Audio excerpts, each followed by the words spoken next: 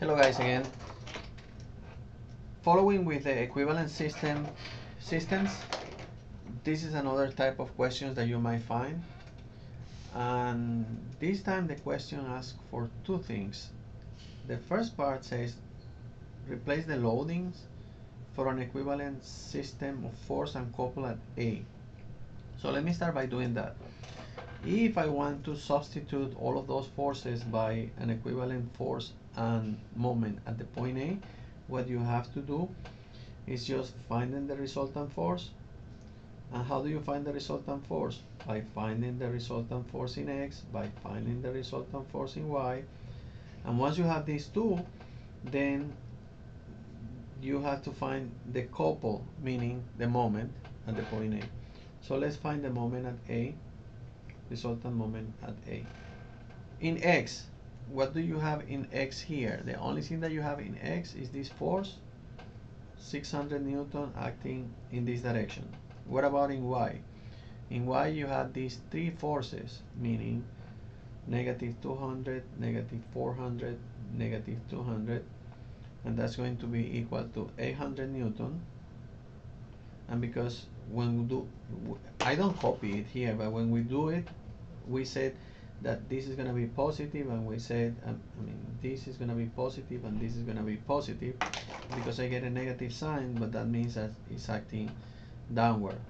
Once you have these two, you can calculate the resultant force by doing square root of 600 squared plus 800 squared, and that will be 1000 Newton. And the other thing that you need to calculate is the angle of this force. Plot these two values, 600 in this direction, 800 in this direction. Complete the box or the parallelogram. The resultant force will be this one, which is 1000. And now you can calculate this angle if you want. The way you calculate that angle is with any trigonometric property that you want to. I know you are used to say inverse tangent of adjacent divided by opposite, so 800 divided by 600, and then you can calculate that angle as 53.13 degrees. First part done, resultant force and the way the resultant force is acting. The second one, first part of the first question. The second one is the resultant moment at A. Then we just have to do moment of all of those forces and add them up using superposition. I'm going to say that counterclockwise is positive. So let's start. This force of 200. The line of action of the force passes through the point that I'm studying. If that is the case, that force doesn't produce any moment. It's just a push, not a rotation. So that force doesn't produce moment with respect to the point A. The next force that I find is 400. It's a vertical force, so I need the horizontal force between that and the point A. And the horizontal distance is 0.5. Vertical force, horizontal distance, 0.5. The third thing that you do when you study this is studying the sign.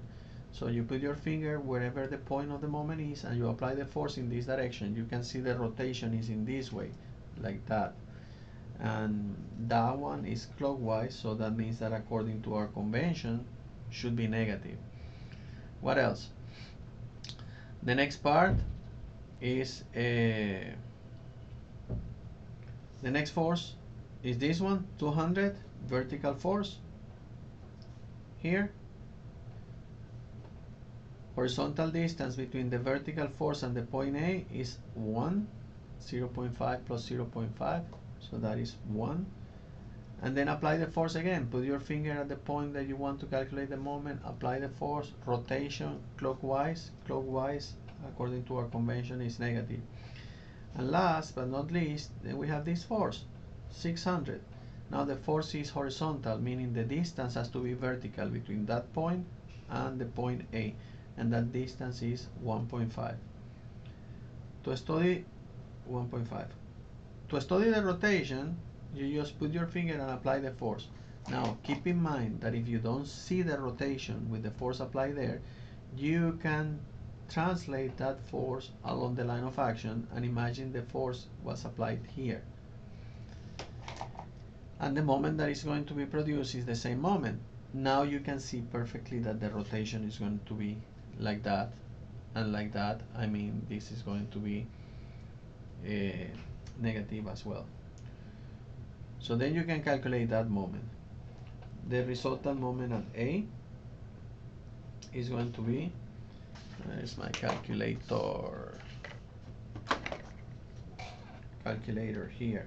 So this is 200, this is 200, 400, and this is 900. So 1300, that's going to be 1300. That would be the moment. 1300 Newton meter. This is 900, and this is 200, and this is 200. Yes, 900, 1300 Newton meter. That's the first part of the problem.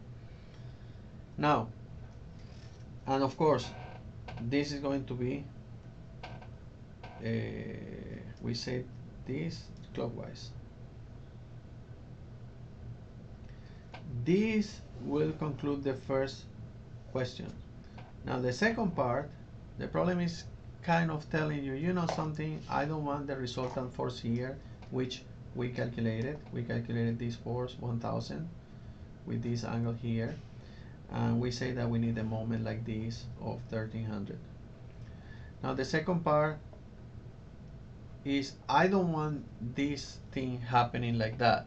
What I do want is only one force along the member AB. So that means that the force is not going to be applied at A. It's going to be applied somewhere here.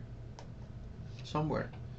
Remember this force we calculated, and it was 1000, and the distance is 600. The distance, no, the horizontal component 600, and the vertical component here was 800, and this angle was theta.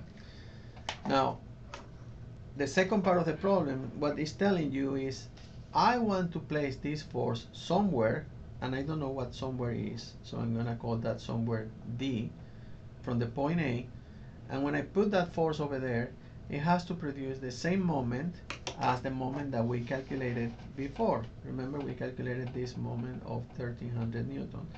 It's not that I'm going to put that moment there, but the location of this force at that distance D has to produce that moment over there. And if you follow what I just told you, and you translate that into equation, is that that moment has to be equal to this component, because this component passes through that point, it's not producing anything, or through that line. So it's going to be equal to that 600 multiplied by this distance D. And then from there you can solve for D and say that 1300 divided by 600, and that distance D will be 1300 divided by 600, 2.16 periodic meter. The second answer will be, I need to place the resultant force that I calculated before in the same direction that I calculated before at a distance of 2.16 periodic measured from the point A. I hope you like it. Thank you for watching, and keep watching, guys.